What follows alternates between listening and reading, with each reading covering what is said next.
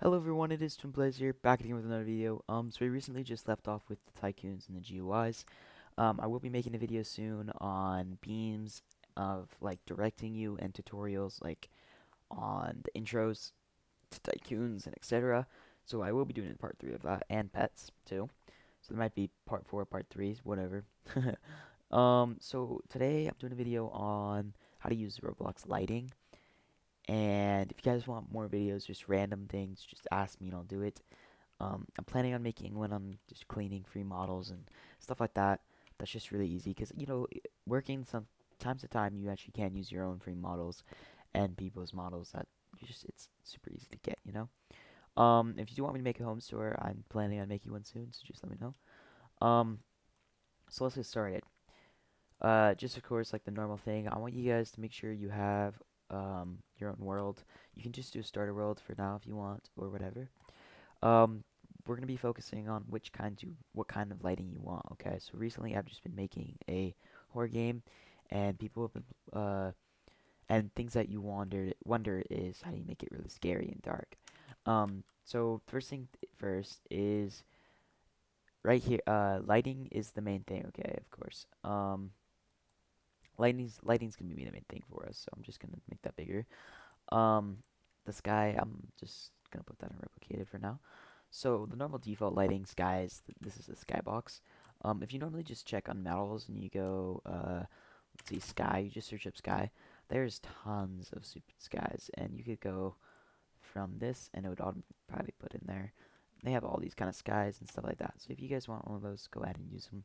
I recommend something like a simple, just like this, for very nice things. Right now I'm using this one if I was right. You also, this one's very nice too, a mountain. If you search up nighttime, it's very nice to get something like that, or uh, just a little skybox thing. So like that works too.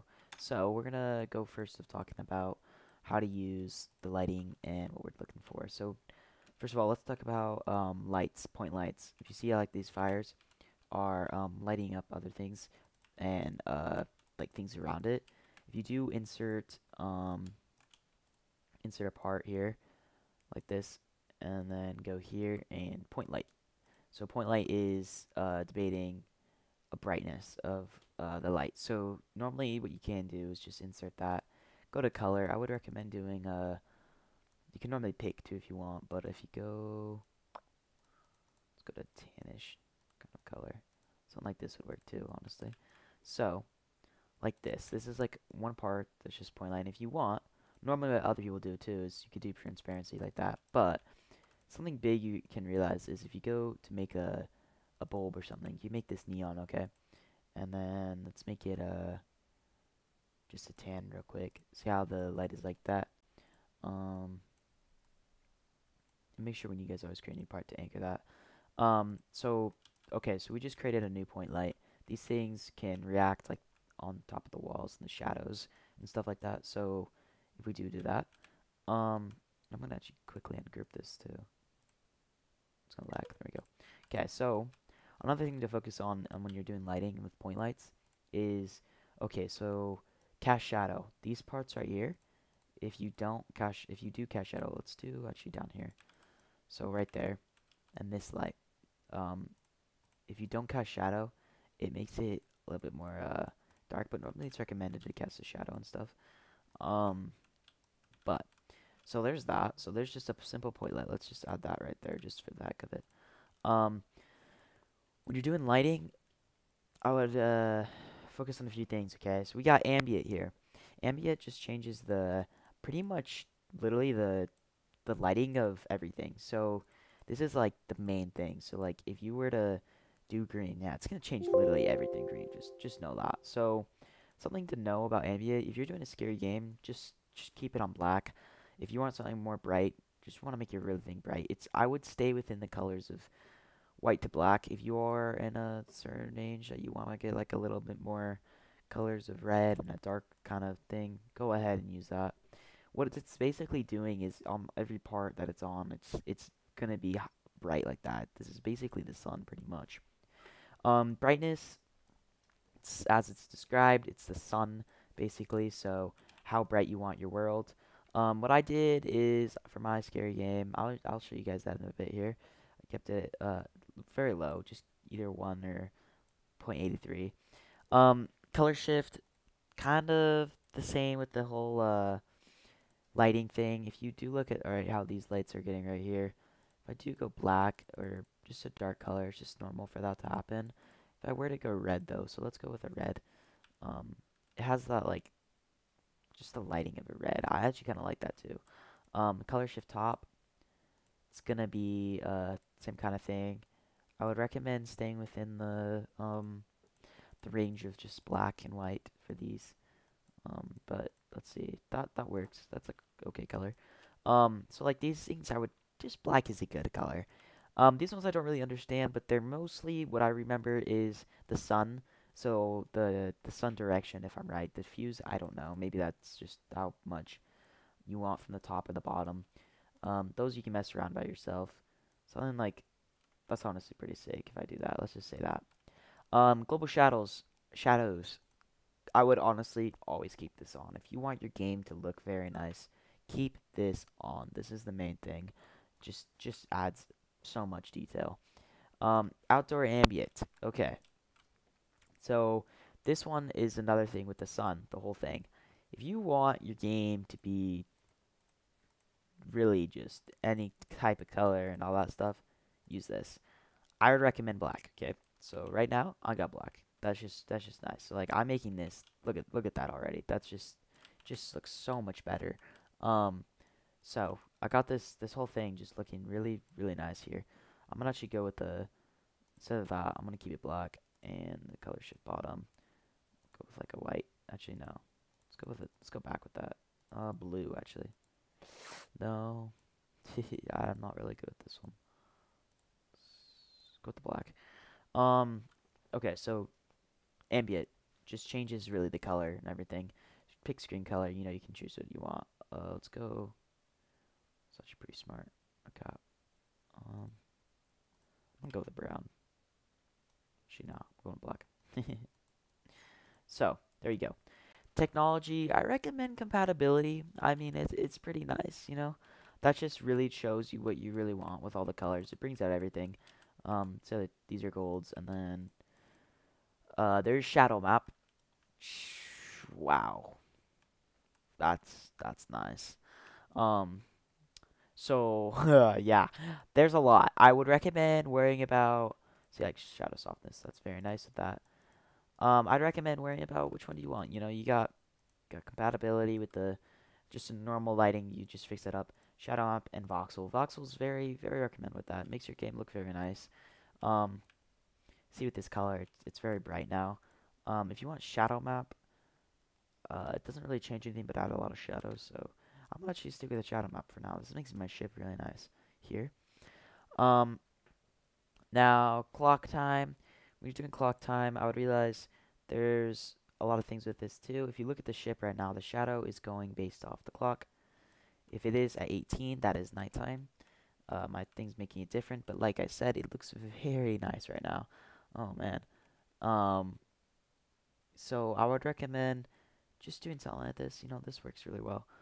Uh, but let's see here. I'm gonna go with a. Wow. I'm gonna stick it with the light for now. Just might as well. The graphic latitude. This is where the sun points. Oh, this is what the one was. Okay, this is where the sun points. Sorry about that. That's what I forgot. So, like I said, I'm gonna stick with the 255. This is, guys, this is just me making something. Like, I'm surprised. This is just something, trying stuff new. Time of day, it's the same thing with the clock time. You can just change that if you want to do that way or either way. Exposure compensation, I mean. This is just like fucking whew, bright stuff, okay? I'd recommend just keeping it at the 0. If I can find it. The 0 works. So yeah, so this is my ship for now. Fog. I will be honest, this is the main thing if you're gonna use a scary game or make one. So fog end is how far you want your fog to end, of course. So if I were to go 100, see like, oh man, like this is gonna look good. I'll go actually maybe for my ship, I'm gonna go 1,000. Actually, go 500, 600. So fog is honestly a good thing to add into the game. It really makes the game just really scary and stuff. There's a few things when you're making fog. You can have it so um, either you're going to be doing it where the fog is going to be a different color. Like it depends. For a scary game, if you're gonna be really in the dark, honestly go black. That's what I did a while ago, and it just made it really nice. So that's something you can realize. But something like this is just very nice with that. I'm gonna take a screenshot. This will be the thumbnail. There we go. So yeah, those are a few things with the lighting. I would honestly just focus up here and with the fog. Clock time, something to realize too. So that's one of the main things. Another main thing is just the skybox, but now you got a few more things to worry about. You got the, what's it called? Let's find them here. There we go. Processing effects. You got a bunch of things. Okay, we got bloom. I'm gonna add them all in real quick. Color correction. All right, bloom. You got the sun rays. Sun rays is very nice. I'll talk to you about that soon. And blur. That already did that. That was weird. Okay, so blur, pretty simple thing. Honestly, this makes your game really like antique. I would stick within the range of 1 to 5. 1 to 5. I'm gonna go with a 4 right now. So my game's looking really freaking nice right here. Color correction. Now, this really helps when you're doing with lighting because this can help bring the brightness and everything up. But I would brightness stay with the 0 on that. Maybe do that in the lighting instead. Contrast. This is another good thing to realize about. You can make an old game like mine. Like let's see, like this. This is like kind of an old-fashioned game. It depends what you really want. Do whatever you want with that. The contrast just makes it deeper color, lighter. Saturation, something to worry about this. I would honestly, if you're trying to make it really saturated, do dark. If you were to make a black and white game, bro, you could just do what I'm doing right now and make it a black and white game. Like I've never seen one in Roblox, but that'd be very nice to do. But let's see here. I'm gonna go with a more saturated because that's kind of nice. Sun rays. I don't know if it would be right now because my sun it is a dark clock time. Sun rays are the main things to when you play the game. People do wonder. I don't know if it will happen because the lighting is not. The clock time's set to 17, so which it is dark. But if it does work, let's see here. I don't think it will. Yes, it won't. So the sun rays, what they are is the little light beams. I'll show you that real quick. Just show you an image because too late to show you. I mean, just don't want to show you. So they're basically the sun rays. Those things can help a lot within. Those are actually beams. These are actually beams, but sun rays are actually no, they're not beams. They're sun rays, but sun rays are like the things you can use for that. I do recommend them if you are not doing a scary game. They're something that will really pop the game and make it just very, very nice and bright. See, like, this is the main defaults of lighting. These just are very nice, and I'd recommend using this. Now, another thing to worry about. So I'm gonna get rid of sun rays because I'm not using them. Bloom. Bloom is just the intensity of everything. So we're talking